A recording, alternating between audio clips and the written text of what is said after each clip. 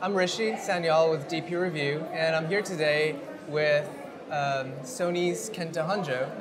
And Kenta, do you want to tell us a little bit about your role at Sony? Sure, yeah. I'm the product manager for Sony for ILC cameras, so that all the alpha cameras, all the lenses, and also Cybershot, including RX. So okay, awesome. Cool. I'm on the still digital imaging side. Okay. Yeah. That's a lot of exciting products. It is, yeah. On. It's been really, really crazy recently. Lots of momentum, lots of exciting news from us, so it's been really fun. It's exciting for us too, as photographers, to see what Sony's doing. A lot of new innovative stuff. So hopefully we'll cover some of that today. Yeah, okay. Looks like you've got the. I do have the A7S Mark II. Nice. It's the first time we're showing it in the U.S. In a public expo. So if you're in the Seattle area, please come by and check it out. Yeah, we're here at PIX2015 in Seattle, 2 days, October 6th and 7th. So if you're in the area, please come by and check it out. There's a lot of cool stuff here that you'll be able to see, a lot of manufacturers, a lot of toys, a lot of photographers, talks and everything. So yeah, so thanks for joining us, Kenta. Sure. Appreciate you being here.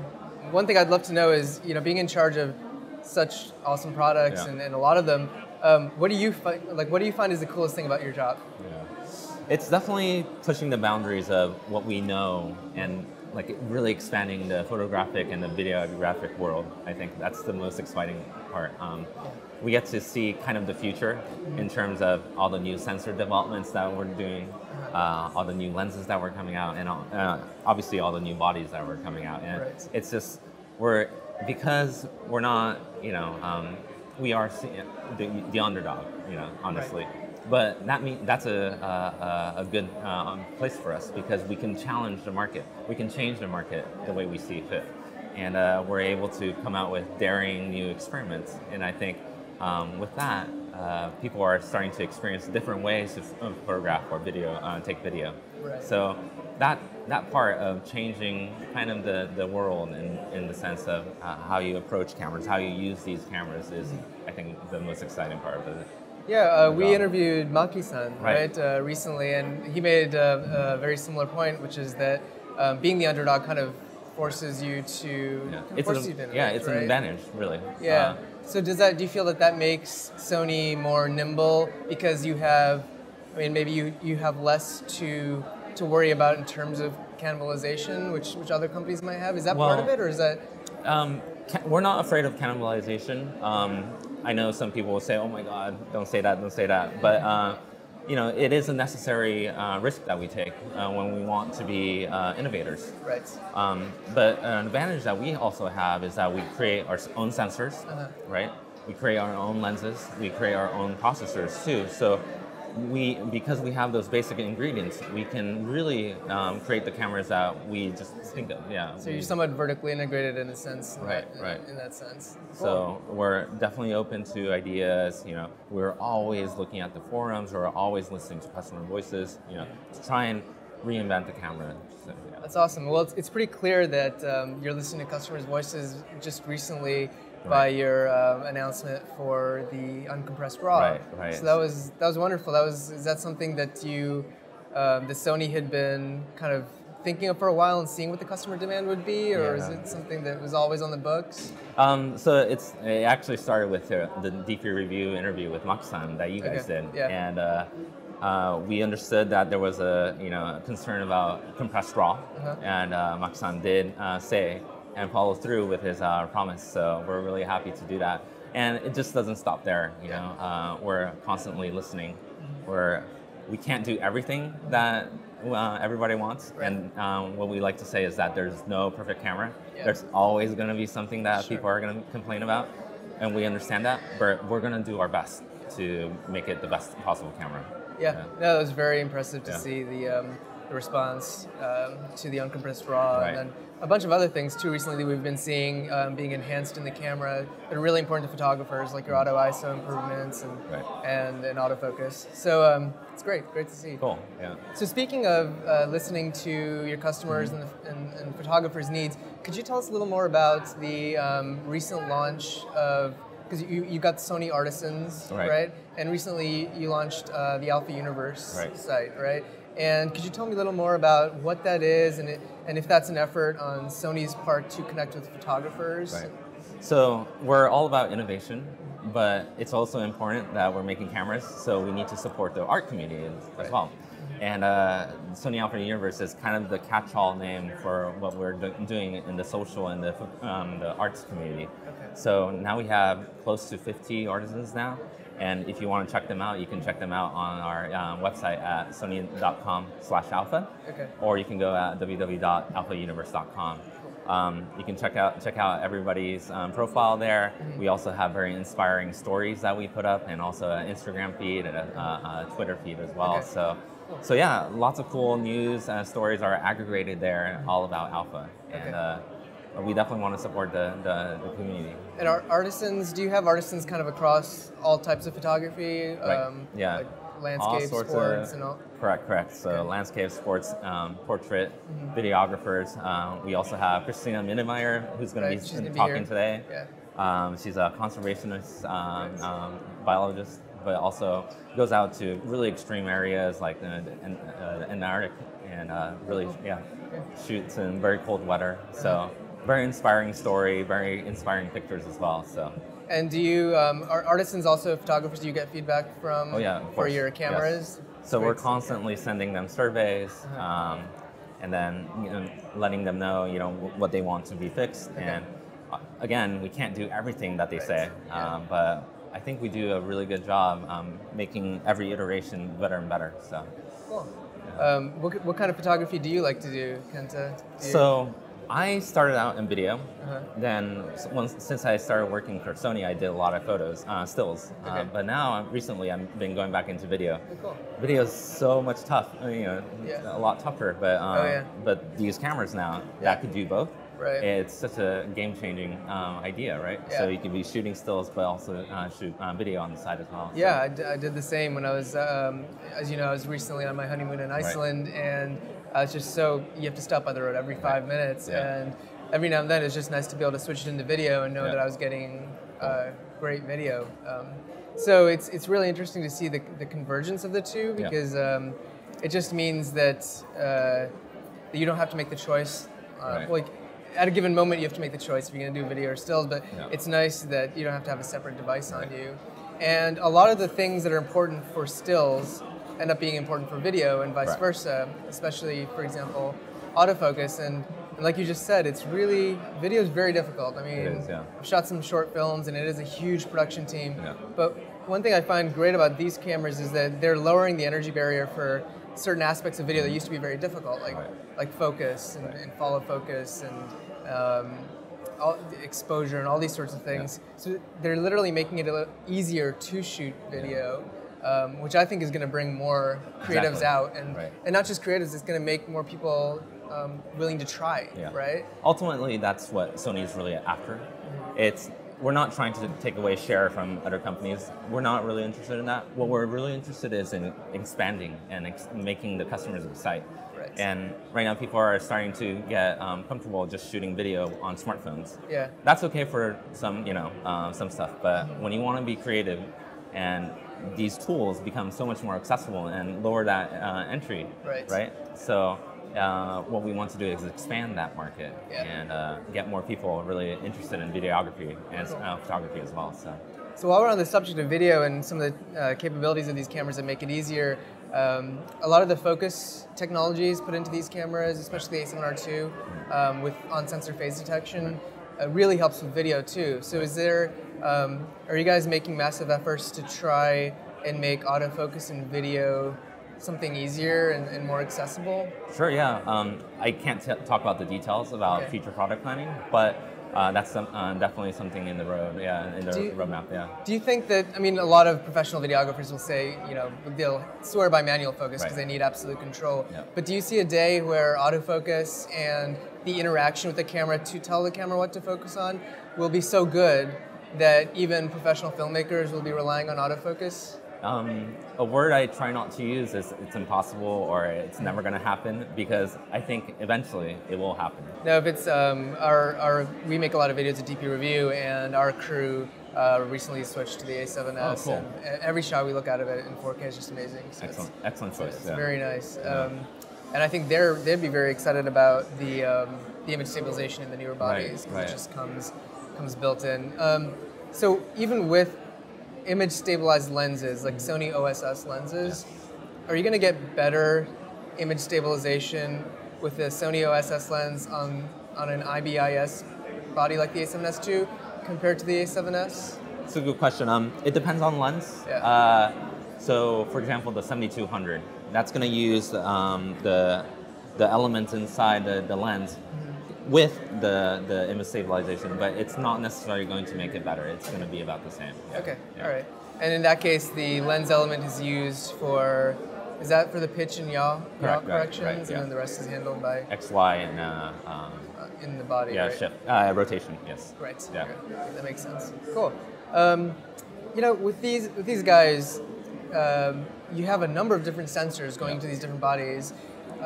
What's the production cycle and development like for a sensor in one of these cameras? Is it like years out? Do you iterate every couple of years? It's, so can't say anything confidential, but typically sensors are much longer, lenses are much longer.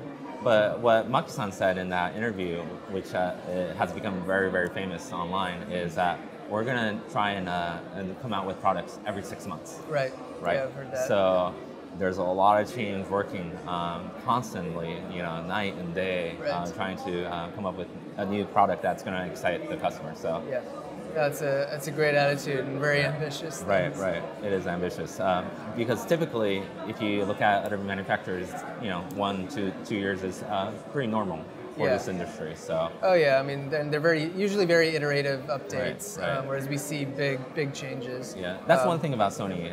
I think you hit on a good point. Is that we're not interested because our primary focus is to excite, and the Japanese word is kando. Okay.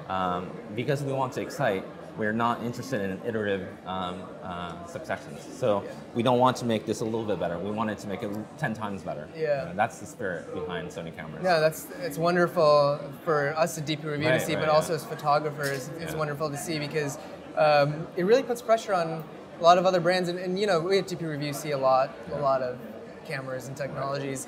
And frankly, small iterative updates kind of get a little boring. Yeah.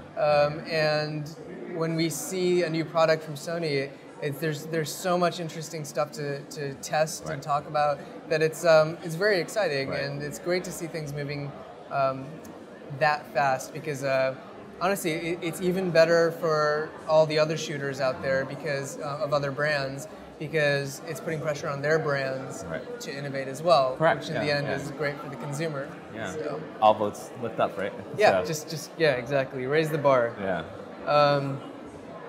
So let's talk a little bit about the A7R2, which I'm honestly a big fan of for the type of photography I do, because its autofocus technologies and dynamic range and everything are really impressive. So going into the A7R2, what were some of the priorities at Sony? So that sensor was created so that we knew that convergence is a real thing, right? So you have photo and video both being very important. So one of the things that we concentrated was the correct sensor. And what that meant was high sensitivity, high resolution, but also very good 4K video. Right. Especially in the APS-C Super 35 mode. Okay. So if you want really good Super 35 4K video, a little bit of oversampling is a good thing, right? So what we do in the 42 megapixel image sensor is a little bit of oversampling to make the file so much more sharper. For the Super 35? Right, correct. So from there, we can calculate what's necessary for a full frame sensor, which becomes 42.4 megapixels. Oh, I see. Right. So we didn't try to become the #1 resolution camera. What we really aimed for was picture quality, especially the 4K video aspect. Yeah. So, but those three things, and we introduced the back-sided illuminated structure because we also wanted sensitivity, not just resolution. Yeah.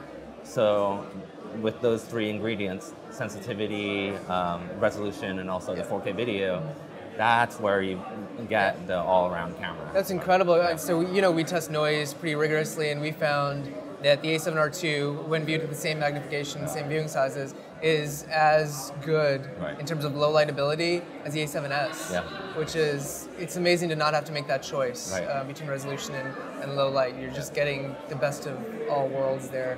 I think it's very interesting that the A7R2, you just went around and changed so much and brought so much new in that camera, especially with the nearly 400 phase detect AF points.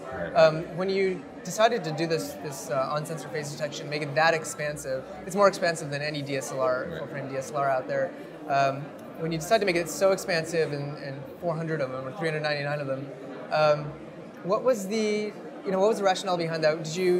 Was it specifically for video, or was it for stills? And was Sony kind of just like, we're going to throw as much at this as we can to make that autofocus leap so far ahead, or what was the rationale? So the phase detection is definitely more for stills.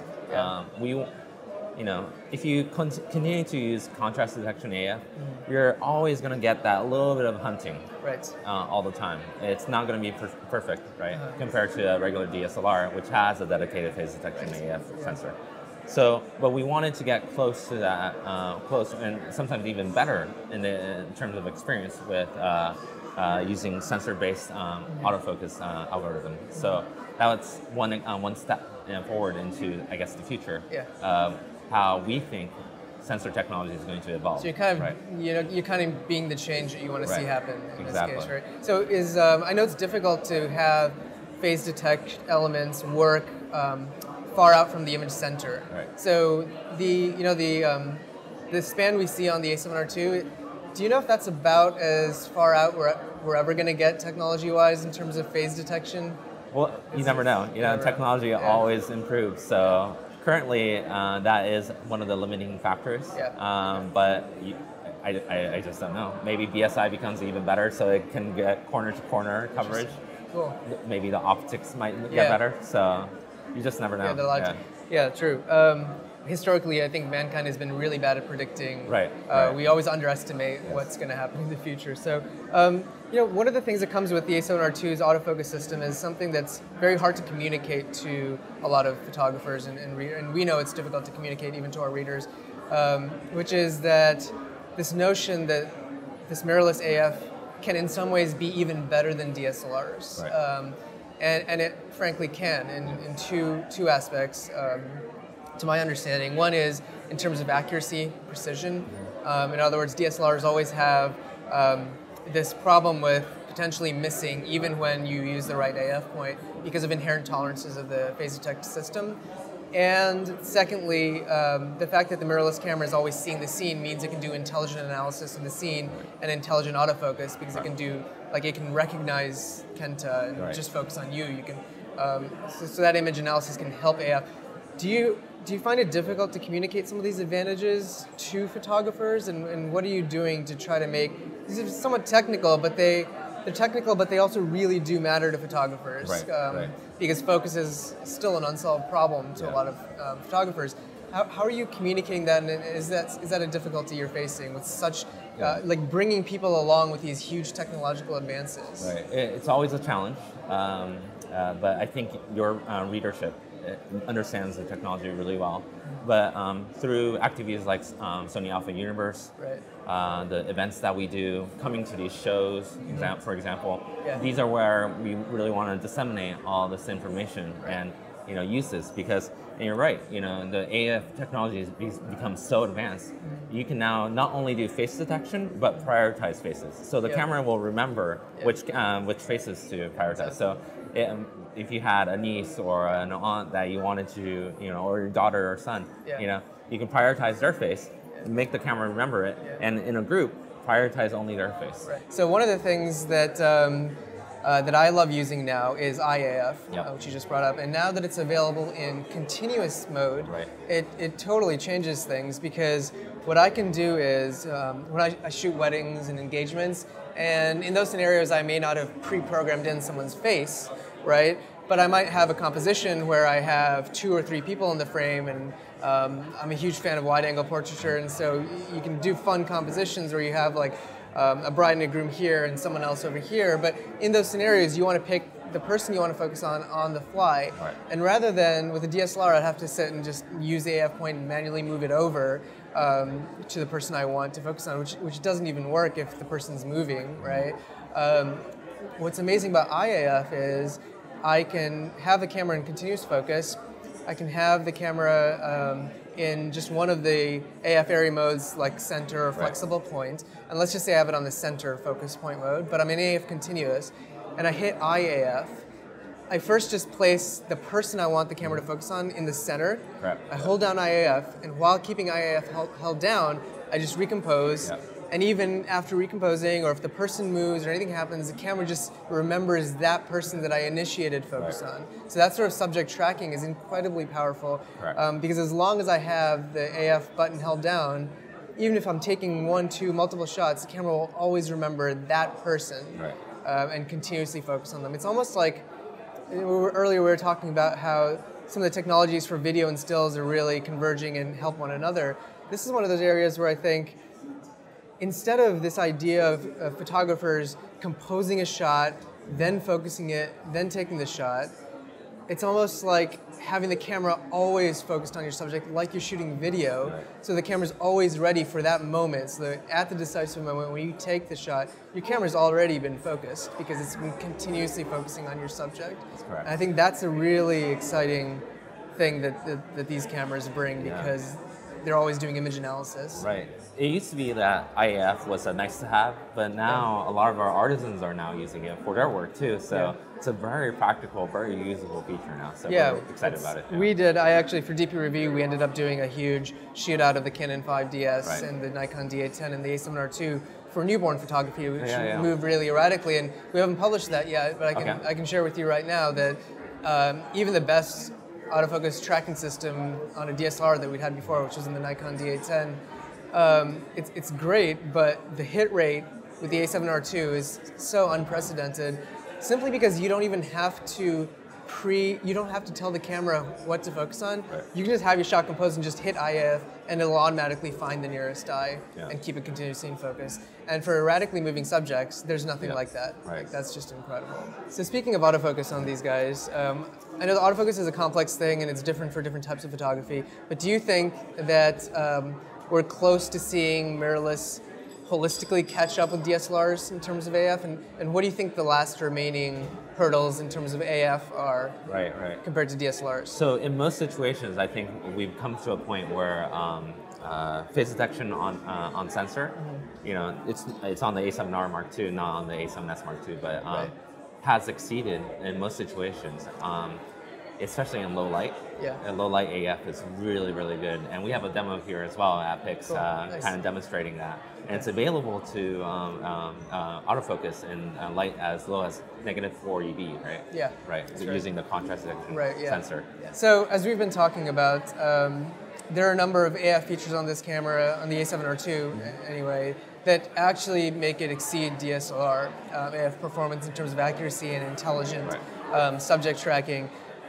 But you know, are there still some areas where there's some catching up to do? Because we've tried it out in sports scenarios, and though the technology itself is incredibly capable, our sports photographer found that there are some areas where there can still be some improvement for sports photography. Although to be fair, I think a lot of that had to do with the fact that it's an EVF and it's difficult to follow action. But are you guys prioritizing these cameras working in sports scenarios? Is that a market you're going to take on? Yeah, so there's always room for improvement, and when it comes to sports, it's a very exciting area to get into too. So we definitely worked a lot in the portrait area, the video area. Sports is definitely one area that we want to focus in as well. It's a little bit tough though, because it's a combination of different areas that we need to improve on. So not just AF, but we also need to come out with the right lenses for sports, right? The EBF does need to improve, so there's 0 to almost very perceptible minimal perception of lag as well. So there's a lot of areas within the camera that we need to improve for really the pro sports photographer to accept it. I think. So, but there are, at this moment, Gene Lower, for example, on the NFL sidelines, being able to shoot using these cameras, NFL football. So there are people out there that can do it, because they understand the camera and they can work it. Yeah. But yeah, obviously there's always room for improvement. So you're right. You brought up a good point, which is a lot of this is actually understanding the camera and understanding how to take advantage of it. Because with so much new stuff, it's like you almost have to find new ways to work with the camera, or it behooves you to in order to take advantage of the technologies. So my understanding also, you brought up shutter lag and the perception of shutter lag and the EVF for sports, because it's difficult to follow subjects with the EVF blacking out. So our understanding is, based off of some measurements that Dave Etchells did, is that the shutter lag itself is actually very minimal. So I think a lot of the perception of the delay and lag is actually simply the EVF blacking out. Right. So is that something you think will be solved in the future? Totally, yeah. Okay. Just how we're making better and better sensors, we can make better and better displays that black out less and less. And you can definitely see an improvement over the generations of our cameras as well. So, yeah, when it comes to A7R Mark II, A7S Mark II, I really don't see any problem with the lag. But there are people who are very. When I take a single shot, I don't notice the lag at all. In fact, I did my own tests, and it really takes a shot quickly. But the tricky part is with an EVF blacking out following the action. Right. In fact, that's probably right now that's still an advantage to OVFs, optical viewfinders. Do you see any other advantages to optical viewfinders that EVFs will have to overcome? Let's see. I'll give you a positive about EVF first. Oh yeah. Yeah. Well, obviously, because it's electronic and it's reading off the sensor, you're always seeing what you're exposing what your exposure is going to be, right? And most people they understand it, but once you start using it in the real world, I think you'll start to see the benefit of it. Yeah. You're never chimping like this. You're not shooting and then checking if you got the exposure correct. You can see it through the viewfinder and change it on the fly. Yeah. Once you get used to EVFs, you cannot go back to OVFs. Yeah, it's That's difficult. my personal experience. So yeah. Well, it's a little funny. A lot of people they like to say that there's they think that there's a disconnect when shooting with these cameras, with EVFs and mirrorless. That it doesn't feel like a camera as much to them. Yeah. I keep reading that, and it sort of bugs me a little, because I'm thinking, like, what is the reasoning for their feeling this way? Because in many ways, I find these cameras to be even more camera-like than DSLRs, because they take care of things like focus for me, for the candid portraiture that I do. And I feel like one of the things that is actually the fact that with a DSLR, when you're looking through the OVF, you see the scene as you see it and your eyes see it. You click the button, and then there's a moment of discovery when you look at the LCD to see if that photo matches what you thought, or is it better, or is it worse, or there's a moment of discovery. But with mirrorless cameras, there isn't a moment of discovery, because you're always seeing it. Yeah. And I feel like, I wonder if that's the reason. So I've heard that before too. It's like there's an essence of magic. Yeah. When you like film, like when you used to go and pick it up later, and that's been taken away with these. But there's so many good things that come with the technology. And if you're on the job and you got to get that moment, you can't be checking your exposure. You got to get it right. You're not thinking about the moment of discovery. You just need it to work. But I think that speaking of like previewing exposure and EVF, you're absolutely right. Like using zebras and things to see your highlights, you can immediately tell what you need to do. Sony also has these really great dynamic range compensation modes. So when you're dealing with high contrast scenes, in an optical viewfinder, I can see the whole scene. But with EVF, sometimes there's too much dynamic range for the scene, but you have these dynamic range optimizers and S-Log2 to kind of balance out the scene so I can see it. Right. So that's these advances are making EVFs really great. I'm going to ask you this again, and I've asked you this before, but in terms of RAW, I shoot RAW. A lot of us pros shoot RAW. We're still waiting for exposure tools that help us figure out how to expose RAWs optimally. In other words, when does a RAW actually blow out? Because right now we're getting a JPEG preview, which may be far off from what the RAW file is. So, is that something we can see in the future? Is histograms and highlight warnings based off of RAW? Okay. I think a lot of us would appreciate that. We'll definitely take that as homework item, and we'll try to see. Yeah. Thanks, I appreciate that. So just it's a couple more general questions, and we'll wrap up. What do you think is the next major technological breakthrough for consumer digital imaging? Right. Is there one thing that you can kind of single out? That's a tough question. There's so many, right? We're so bad at predicting the future, but I think it's going to come down to the core essence, the core building blocks. So innovation is going to come from the lens, the sensor, and the processor. Yeah. So, and we're developing all those in-house, and we're always trying to make innovation through there. So what you can do is, when you have all those ingredients, it doesn't have to be an interchangeable lens camera, right? Right. It could be any kind of form factor. So, I think we're open to that kind of innovation. Yeah. Yeah, and you're still committed to a lot of lenses, right? Right. For the FE series, because that's something that people still want to see, especially with these amazing bodies. One thing I'd like to ask you is about A-mount. So, is Sony still committed to A-mount? And A-mount lenses actually work pretty well even on the A7R2 with an adapter, but there's still some autofocus modes that are locked out. Is Sony interested in almost having a seamless native-like experience with A-mount lenses on the A7R2? I'm really glad you brought that up, because I want to reassure all A-mount users, we are not quitting A-mount. We are still going to develop. And A7R Mark II, A7S, they can use A-mount lenses via the adapters. But we introduced that just because we wanted to give more options, not make this an A-mount camera per se.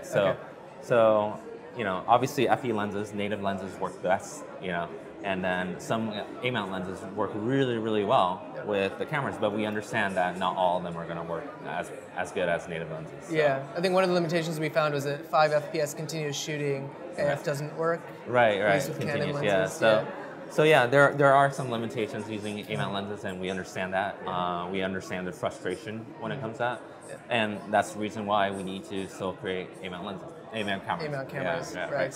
So Sony has an interesting almost dilemma here, which is that since this A7R2 works so well with adapted lenses, including third-party lenses, which was somewhat unprecedented because no one had done that up until now, you can get continuous AF, fast, accurate, with even Canon lenses and possibly Nikon lenses in the future. Sony's in an interesting position because that makes a lot of photographers excited about the A7R2 being a truly hybrid camera, where in the future you can select any lens based off of the lens and pair it with any body.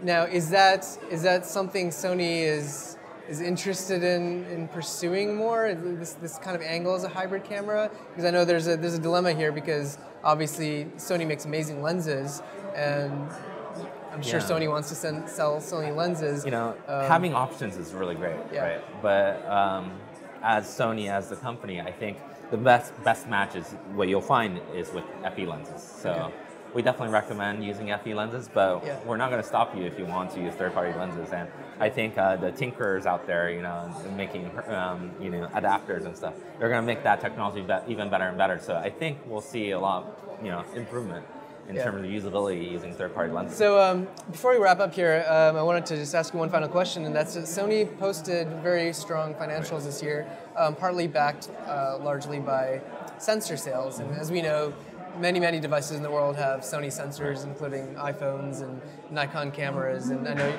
probably not allowed to talk about that, but my question is, given that you sell these sensors to other devices, how do you maintain a competitive advantage for your own cameras? Because a lot of the new technology is going into sensors, I take it we first see it in Sony cameras, but is there a sort of give and take, in a sense, with selling these sensors to other camera manufacturers versus putting them in your own cameras? Right.